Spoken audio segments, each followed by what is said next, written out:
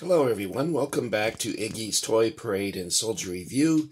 This is your host Iggy, and today I'm going to be talking about some G.I. Joe figures that I had on display at the place where I used to live. And what kind of concerned me about this is that at the time I had 8 G.I. Joes on display in various uniforms. Like I had a Crash Pilot, or a Scramble Pilot, rather. And I wonder if they eat scrambled eggs. I had a Marine with the parachute and a Marine with the flamethrower. I guess I had more than 8. Anyway, there was evidence that all these were just tossed into a box. When I had to leave where I used to live, I had to do it in a hurry. And I was taping boxes together as fast as I could and throwing the figures in. And they weren't protected in any way. Like I didn't have them wrapped in bubble wrap or anything. They were just shoved in the boxes and off to storage. And so these figures that I'm seeing, or I'm showing and sharing, have been in storage for 15 years. And one of the things I noticed about having things in storage that long is all the elastic is all stretched out. For instance, I don't know if you can see that, but he has a knife attached to his leg, and the elastic that, or the straps to hold it to his leg, it's completely stretched out.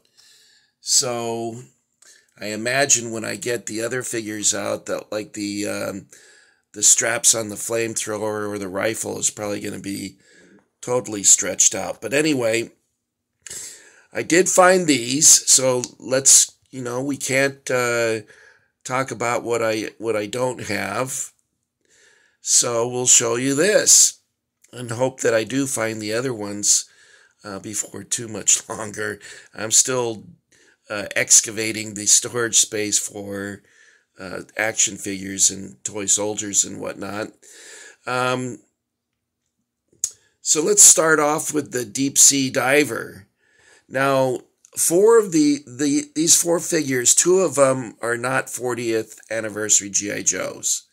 And the first one I'm sharing with you is not. It's a Timeless Collection Joe. And I think it was packaged as the 8 Ropes of Danger. So it came with a treasure chest and a octopus. It wasn't to scale. Well, I guess it might be. I don't know how big octopusi. Sounds like a James Bond movie, Octopussy. I remember when I went to see that with my brother, I was so embarrassed to ask the girl for a ticket to see Octopussy. I know I hated that name. But anyway, my brother, he was smart. He saw my discomfort and he said, I want a ticket to see James Bond. I don't know why he didn't think to say that. That was smarter on his part.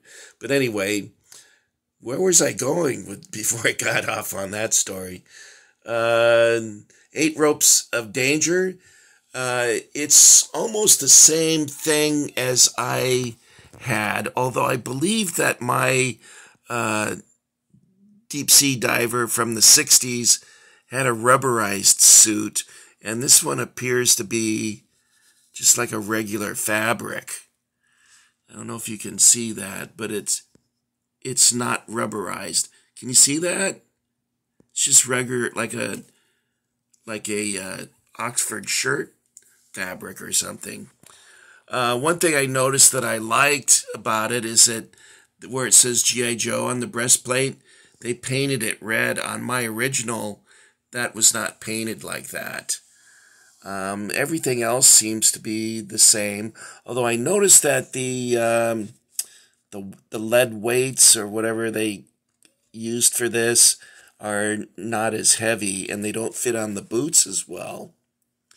The helmet fits together better than what I had originally. On mine, you screwed it on, and when you tightened it, the helmet was like somewhat twisted to the side a little bit, so it didn't fit together very well.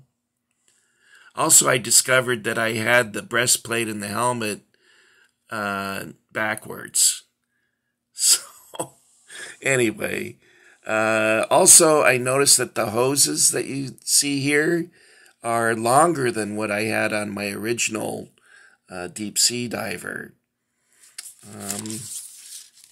Here's what the original deep sea diver looks like. This is the one that I would have had, and you can see that the hose is not nearly as long. This one appears to be quite a bit longer. And I like the description that they put in here. It says, everything in this set worked, from the helmet, faceplate, to the air hoses and whatnot. And I'm like, well, that's technically not true. But anyway, he said they say here the pressure gauges worked. And I'm like, well, that's technically not so. But anyway, this was one of my favorite sets when I was a kid. And I had it in the pool so much the suit rotted away. So I ended up, and also the G.I. Joe that was in the suit, his parts inside his body rusted and his arms and legs fell off. So I had to throw him out in the suit. And then eventually I threw out the weights and the weighted boots. And all I had left was the helmet, which I still have to this day. I'm not sure why I threw the weights out, but, I was a kid, so I don't remember. But this was a great set. I got it for my birthday in 1965. Okay, the next one I'm going to share with you, let's do the astronaut. Now, this astronaut is not a 40th anniversary figure, as is this one. So of the four, these two front ones are Timeless Collection. And this is the Mercury Astronaut, which was released in 1997. And, it's funny, I remember I was with my friend Doug when I bought this. Every Tuesday we would go out looking at stuff, and we would go... Doug would probably drive all over the San Fernando Valley in the Los Angeles County, and we'd stop at every Toys R Us. He stopped at Toys R Us that I never even knew existed, but we went everywhere looking for stuff, and we'd also go to Target looking for stuff and Walmart. Now, I do still have my original astronaut and space capsule. I had to do some repairs on the space capsule because while it was in storage, it got punctured a couple times. But my brother, who's an expert modeler, repaired it and did a wonderful job of repairing it, so you can't even tell that it was patched. It's interesting that when I took I had the spacesuit on the Air Force G.I. Joe for, 3 decades, 4 decades, and I took it off, and the Joe was like in mint condition. No fading, no blemishes, no dirt, and it's because it had been protected by the spacesuit for all those years. The only thing that I have on my original that's broken is that the communication link that you plugged into the space capsule, the little tip of it that you plug in had broken off. But otherwise, everything about it is in very good condition. This does not have a regular G.I. Joe. I'm going to show you what he looks like. He's that weird-looking Joe. That guy. I prefer to have a regular G.I. Joe head sculpt. But I like this very much, and it does have some details that are superior to my original set, and one of those things being, I don't know, is this for recycling air, or what do you guys know what this is for? I've seen astronauts carrying that. Is it like for air conditioning? But what good would that be in space? I don't know.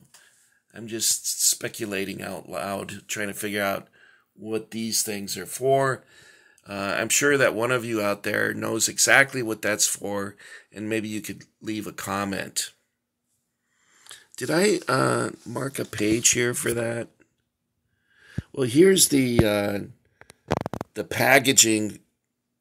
No, that's for a different set. This one here.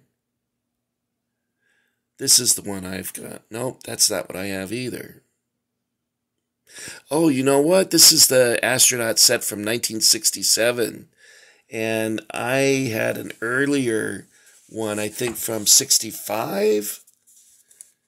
Oh, man, I should have marked the page. Why do I go through this every time? This book, by the way, is very helpful. It illustrates all the different sets and special offers like the observation post. Okay, this is more like the one I had here. Where's the space capsule? Now, the space capsule that I got came with a record, and it was a 45 record recording of the space launch. And then, of course, it came with a reproduction Mercury space capsule. And I think the Sears exclusive came with a floating collar so that it looked just like that, but it was like a horseshoe. And you put it around your space capsule, and when you put it in the pool, it would keep it from sinking. Although the capsule did float on its own. You know what? I need to save this page because I wanted to show that to you. What's over here? Okay, let's take this bookmark and we'll place that there because we want to talk about that later. You know what, guys? See this? I wanted that so bad when I was a kid. Both the German and the motorcycle. The kids across the street, they had one of these, but they had it with a Japanese not a rising sun, but the red circle. And they had 2 Imperial Japanese troops to go with it, one to drive and one to sit as a passenger. And I remember going across the street and playing with that. I wanted that really badly. But now I have one from Ultimate Soldier that's even better than that. But I still wouldn't mind having that. My friend Doug said that his parents got him this. There was a TV show called The Rat Patrol. And Christopher George, who was the actor who played Sergeant Troy, I think it was, he injured himself very badly because he was standing behind the gun and the Jeep would fly up in the air and come down really hard. And his body was being slammed back and forth, but he suffered from that experience for years afterwards. Okay, I'm not seeing the capsule. I should have marked the page, but, Iggy seems to have a weird problem with doing that. Oh, here's the Action Pilot Crash Crew Firefighter. And I have that up here, and I'll share that with you in just a moment. Here's pictures of actual firefighting equipment that they based the suit on. And you can see that this helmet here is exactly like the one that they designed for the G.I. Joe. So that's pretty cool. All right, now. All right, I was hoping to be I had the Sea Sled when I was a kid.